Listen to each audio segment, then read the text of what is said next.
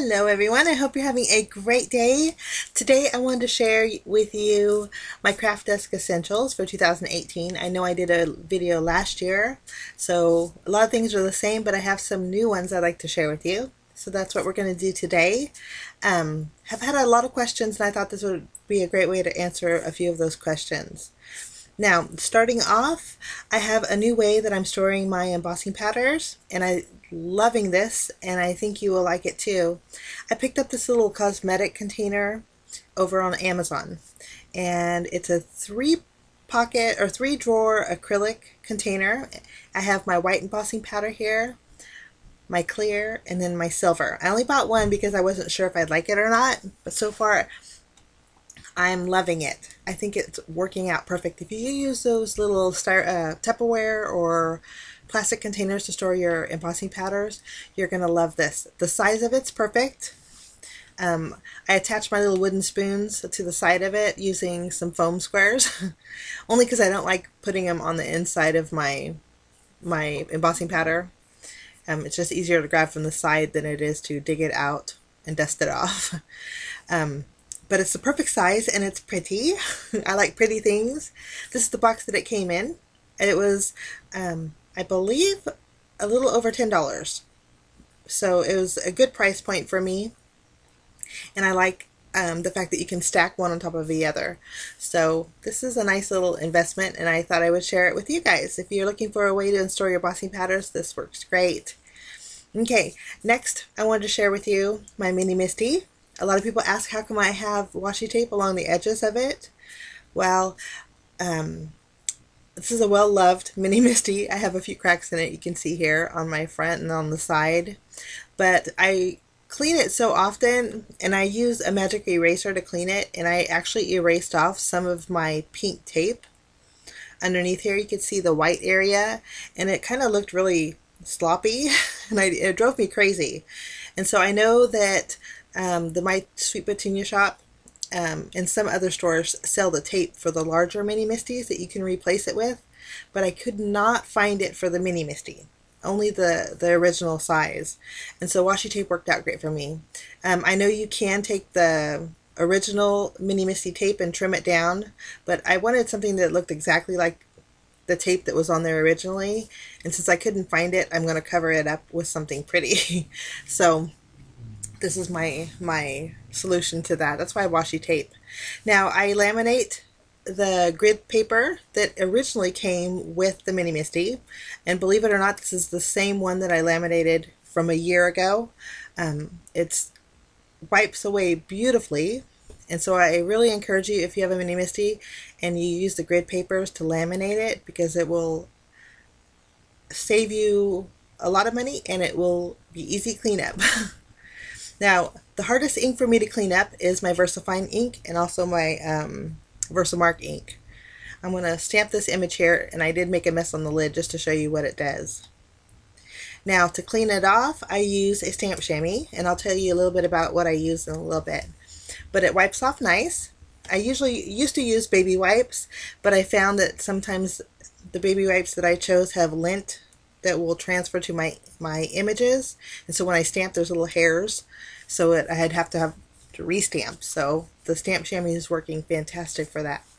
But to clean off my Misty, I use a magic eraser. Like I said, I just cut it into 3 parts. This one is not the original brand, it's a generic brand that I get at the dollar store. But works great. I've never had any problems.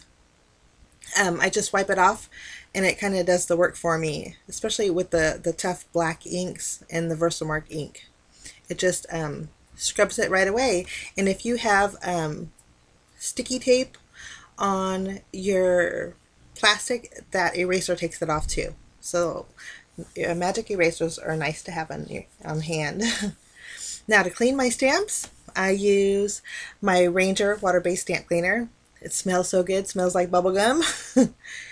I basically only use this for stamps when I use it for sentiments and images that I use with my VersaFine Onyx Black ink, because it is a tougher ink. It's a pigment-based ink, and it's a little bit tougher to get off. So that's what I use to clean off that. You do have to use a little bit of elbow grease and your stamp chamois, but works beautifully, and it comes out pretty clean, which I like. So those two are for my VersaFine and Versamark inks. Okay, now for Memento, I just use my stamp chamois and it wipes off my images beautifully, and also my Misty beautifully. So that's my Misty. Okay, now the stamp chamois here. Now I did purchase the Lawn Fawn stamp chamois. It's great quality and I loved it so much, but it's a little bit on the pricey side, at least for me. This is a well-loved one. You can see that your image ink transfers to the chamois and it makes it look not so pretty. I've washed it a few times and it washes beautifully, along with these ones. Now these are my alternative. I picked these up on Amazon and they come in 4 in a pack. I believe they're blue and yellow. Now these sheets are pretty large, so I quarter them and then I just round the corners off. And then when this one is too bad to wash and too bad to use, I'll just toss it and grab another one. That way, for that pack, I can get 16 chamois for the same price that I would pay for one of the Lawn Fawn. So that's a little tidbit, and I'll leave links below. I'm not sure if the price is the same because I've had these for a while, but I will leave links to that product. Now for my foam tape, I love my 3M foam tape, but it gets on the pricey side. Right now, in September, today, they have this on Amazon for a little over $22, and that's a great price for me for the 3M foam tape. If it goes over $25, I won't buy it at all because I think it's too expensive. I love the 3M foam tape, and this is the 3/4 inch, which makes it even better. So if you're looking to buy a big mama roll of the 3M, now's the time to buy the 3/4 inch. Now, if you're watching this 6 months from now, the price may have changed, so just to let you know. Now, I've had a lot of questions about my little jewel picker-upper here. I love this thing. Well, I love pretty things, and so the little gems in the barrel, it's just so pretty. Love fanciness, love fancy coffees, and fancy pretty things. I wanted to show you how it picks up sequins. It picks them up beautifully. Now, I've had this for a while, and I've had a lot of questions about it. This was under $10, and I picked it up on Amazon also. Again, the price might be changing, so just let you know right now it's under $10. But it picks up sequins beautifully. That little wax tip is actually real wax, which is nice. It hasn't dried out on me. I haven't had no problems with it drying out. So it picks up my sequins beautifully. Now, I used to use this jewel picker-upper, and I found like every month and a half I'd have to replace it because the tips of these, it's a metal tip, but the tops of them are covered with like a plastic, and the plastic kept almost dissolving or melting away, and I kept thinking, well, why is it doing that? But I think it was because of my glues. You can see here I just peeled off the rest of that green plastic on the bottom. But it doesn't, after a while, they don't pick up the sequins anymore, and I think it's because of my glue. I was on my way to actually purchase another one, and I thought, well, 3 is just too many. These shouldn't be disposable. So that's when I found the Fancy Jewel Picker-Upper. And so I would recommend the Fancy Jewel Picker-Upper over these any day because of if you use glues. Because I did have to replace several of them, so I just wanted to let you know that. I actually keeping that one as a scoring tool. So this one is beautiful and it works great. If you're looking for a jewel picker-upper, I would recommend this one. Okay, since I have my sequin, I wanted to show you the wax tip. If it does lose its tackiness, you just peel up a little bit of the wax. I just lift it up and then twist it around the barrel of it, and then it's tacky again. So it works out great. Okay, since I have my sequins out, I want to show you about my sequin storage. I mentioned this before in a previous video, but this container I picked up in the jewelry department at Walmart. There comes 24 of these little containers inside one big case, and they're perfect for sequin storage. Most of the time I'll label the sequins underneath, just because it's easier for me to remember for you guys. They store beautifully. They're not that thick, and I believe right now I have 4 of them, so they stack nice and neatly right on top of each other. Now in the same Walmart department, right next to each other, I believe, is this container. This is how I store my mini ink cubes and my mini distress ink cubes. They're sectioned off except for that middle section, but they come right out and they hold my little mini ink cubes beautifully. And I like the fact that you can see through the sequin storage and the ink cubes. I like to be able to look and then grab. It just makes it easier for me. So that's how I store those. Okay, for my blending tool storage, this is new to me. I used to store my blending tools in a little bowl. I found that this was working fantastic. I punch out a little circle with white cardstock. I'll glue it down to the top with the color of the ink, and I'll go over it with the glossy accents to designate each one of my blending tools. That way I have a color for each of my pads. But this little container I picked up on Amazon. I believe it's a nail polish container, and it holds them beautifully. Since I did pick up some more of the new release of the Distress Oxide ink, I'm going to get another one of those. Okay, also on my desk I have this little container. Now I store my heat tool, and I did a still shot here because on the inside of my container my heat gun actually melted the bottom of it, but I'm not too worried about it. It was fairly inexpensive. In fact, I think I got this at the dollar store. But I hold my craft picks, my glues, and my erasers in here, and that's off to the side, so it's nice and handy. Now to the left of me I have this little rolly caddy. I love these little things that are sectioned off because it just helps me stay organized. I keep my scissors in here. These are actually Martha Stewart's fine detail scissors, and you can't buy them no more. That's why I try not to show them, because they are discontinued, but they're my favorite. I also store my purple tape and also my masking tape in one of the little containers. A long time ago, Martha Stewart, I think I was my teenager, a long time ago, I remember her saying one time, the key to organization is accessibility. So you have to be able to grab it and put it away, and you will be organized. And that is what I stick to, and I think that is wonderful advice. So that's how I kind of do my craft. Well, everything in my home is the key is accessibility, I suppose.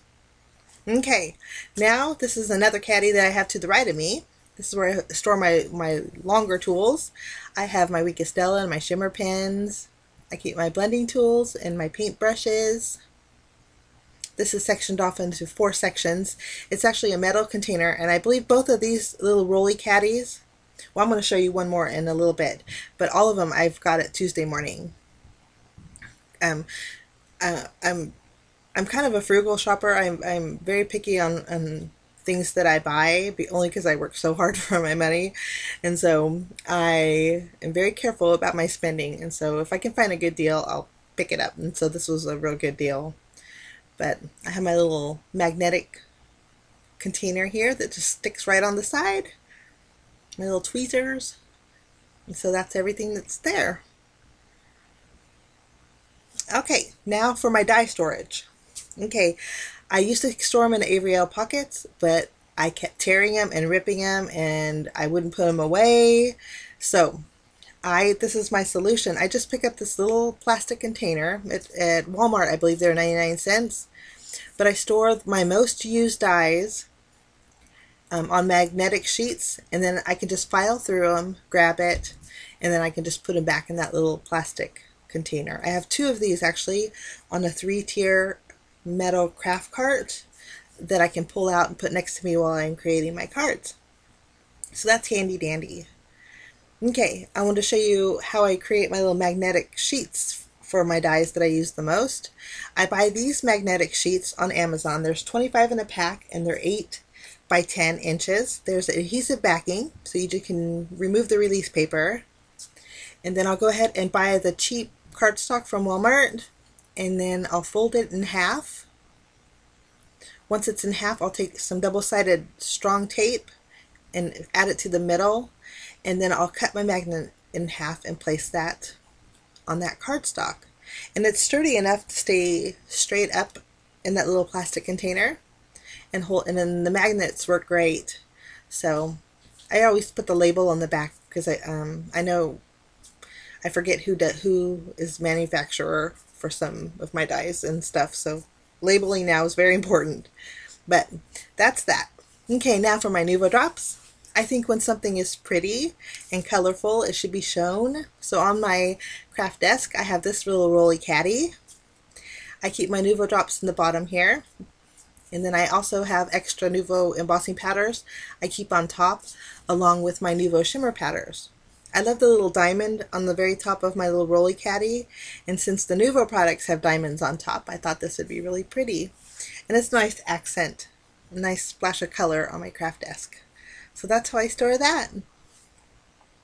Now on that 3-tier craft caddy next to my desk here, I also store in a little basket my most used inks, and I just keep 5 or 6 of them in here, and these are the ones I use the most for my tutorials.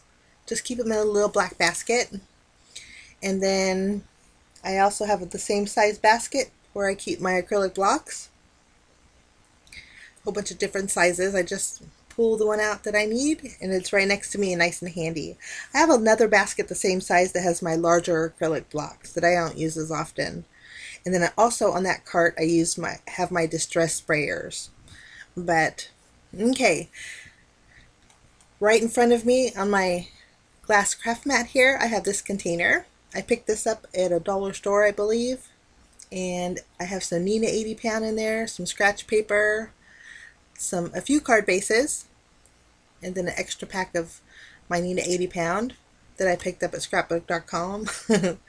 But I keep score tape and my foam adhesive squares, my dimensional adhesive, just nice and handy. And then I also keep my tape runner in here. Now this is new to me. I haven't been using this very long, but oh my goodness, it lasts forever. I make a lot of cards, and I must have tried every tape runner out there you can imagine, and this one has worked the best for me so far. You can remove the cartridges, you keep the base and just add the refill. But it's the Kokuyo tape runner, and there's a lot in there, and it hasn't jammed up on me once. So I'm looking at that, and I'm not a real big fan of the ATG guns because of the size. I like the smaller size of my tape runner. Okay, cardstock. Of course, I love my Cougar Digital. I know this was very expensive last year, and it seems like when I recommended it, the price skyrocketed. But every once in a while, I check Amazon for the prices of this, and then when I feel it's at a reasonable price, I'll pick a couple packs up. But this is great stuff because of the weight of it. It's heavy-duty cardstock. It's 110 pound cover weight. And it's bright white, and I love white card bases.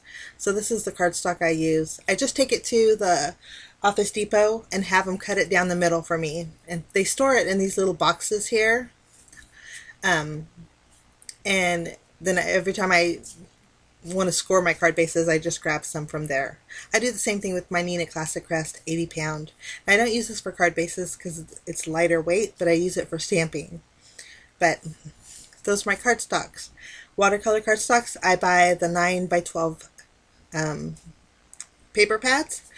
I use for the Canson watercolor cardstock and also for the Bristol Smooth.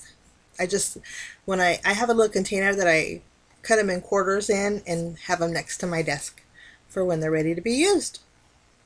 So that's my craft desk essentials today. I hope I didn't talk your ear off. I feel like I have. But I hope I answered all your questions. If you have any more for me, please let me know. I'll be more than happy to answer them. But these are items that work best for me and my craft desk. And if you have any recommendations, I'll bring them on because I love recommendations. But I hope you have a fantastic day, guys. Thanks so much for joining me. I hope your weekend's going well, and we will see you again real soon. Bye-bye.